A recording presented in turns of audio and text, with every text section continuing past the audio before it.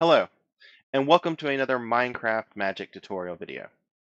In today's video, I will teach you how to construct the flying machine that is behind me. I developed this flying machine as part of my research into Project Snowbird.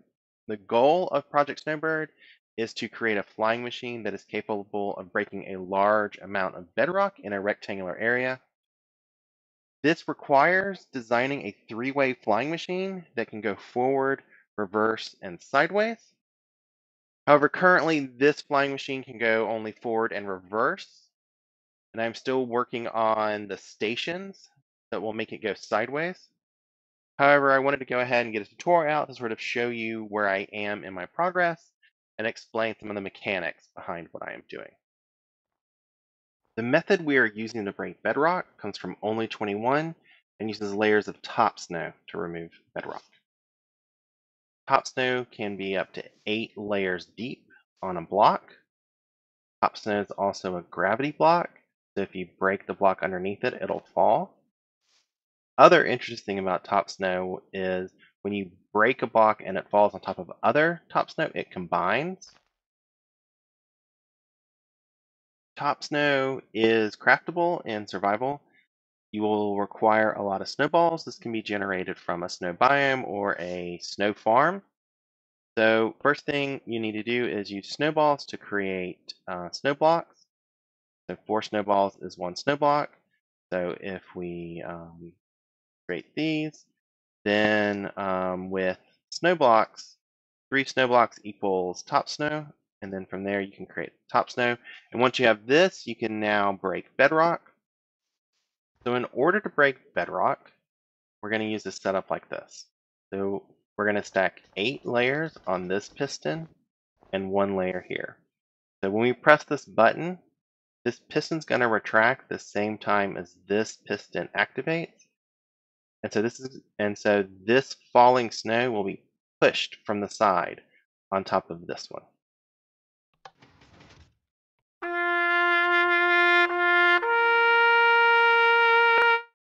In order to construct a two-way flying machine, I needed an engine that was two-way. This is a design sent me by 77 Tigers on the TechRock server. TechRock!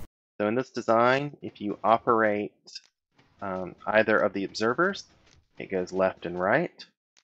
So this is very useful, but the problem that I found with this design is it didn't leave a lot of room for a payload on the flying machine. So I ended up reducing it to a single input in a flying machine that is potentially resettable. So if we activate this flying machine, we will eventually get to a return station. So this return station has now changed the direction that the flying machine moves. It all has to do with these 2 pistons down here. So in this configuration, it moves left. And then when we change the configuration,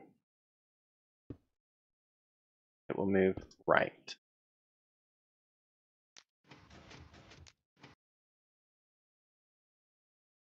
In order to get this engine incorporated into my flying machine, I made 2 slight modifications. So I developed these 2 modified engines that still behave the same way with the same mechanic but have different shapes. And so both these engines are the ones that are used in Project Snowbird.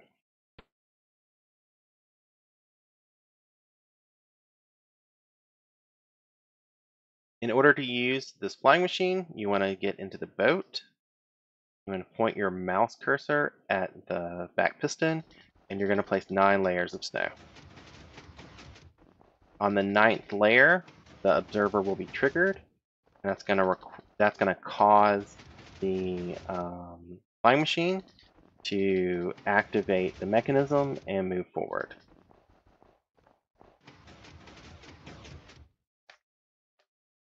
So far you have seen the mechanics behind Project Snowbird and watched the prototype flyer in action. Now I'm going to show you how to build the prototype flyer. First thing we're going to do is we're going to take honey blocks and we're going to build up 6 or so blocks. we're going to come down here and break one. Then we're going to place an observer facing upwards. Okay. Break that, and then we're going to break the rest of these. Okay. Now we're going to place 2 glazed terracotta on either side of the observer, and we're going to do 2 honey blocks downwards on either side. So underneath the observer, you're going to place our 2 sticky pistons, one directly under the observer facing outwards, and another one facing the other direction. Okay.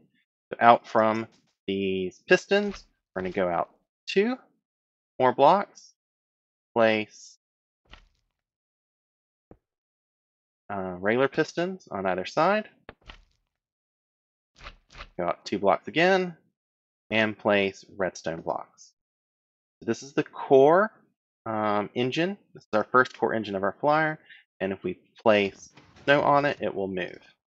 Okay, so that works. Now we're going to attach our mechanism, and our mechanism is going to be a regular piston on this side facing up, and a redstone block there. Now we're going to attach this redstone block back to this honey block. And then on top of the redstone block, we're going to place an observer facing downwards and another piston. Yeah. So this gives us our flyer and our mechanism. Now we're going to attach another flyer back here so we can keep everything moving together. We're going to place another flyer, and we're going to place an observer on this redstone block. And on either side, we're going to place more glazed terracotta. On this glazed terracotta, we're going to place 2 honey blocks on either side, and then a piston as well. So we're going to follow this up by placing our 2 pistons in the same way we placed them before. So we come over here and look. You see we have a gap on this side, so we want a gap on this side again and match it. Okay. Now we're going to place in the tail like so. We need to do 2 more things left. So now we have our 2 flyers in. So now we need to add some pistons to make sure this piston gets moved at the very end. So we're going to place 1 piston up here on that honey block. We're going to come down over here and place another piston like so. Last thing we need to do is place observers. So we're going to place an observer, going to face into this block so it points and activates piston.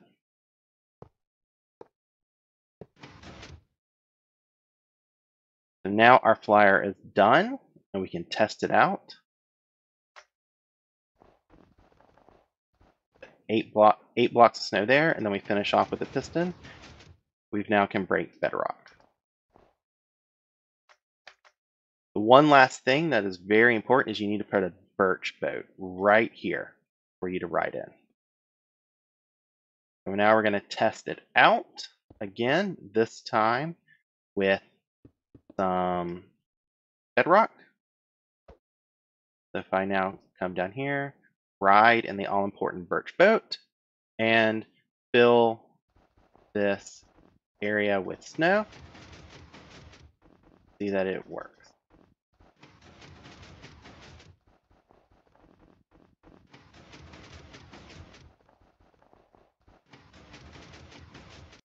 If you want to change the direction of your flyer, you need to come down here and change out the pistons. So the easiest thing to do if you were doing it manually is to break these 2 pistons and then replace them in the opposite order. So you move the gap to the other side. So we do that again here.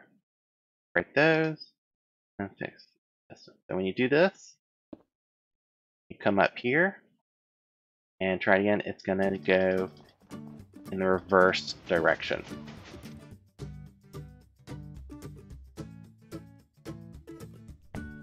Before we end, I would like to acknowledge several of the people who helped in building this project with ideas or tech, Only 21 for his bedrock breaking technique, Navy Nexus, Hazel, 77 Tigers, Alan, and Zundepachev. Those are the people who've helped me out on TechRock, Advanced Automation, and Exploit. Help sort of provide ideas and tech that makes this work. Hopefully, with a little bit more time, we'll be able to figure out a way to make this a three-way flyer so we can actually break a rectangular area. Right now, this can only break in a straight line, and reversing is not really that useful because you would be breaking the line you've already broken. But hopefully, some more work, we can get this to break a larger area, and then we can start clearing out large sections automatically in the Nether, which will be very cool.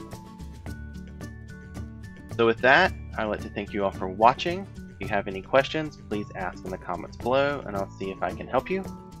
And thank you, and good night.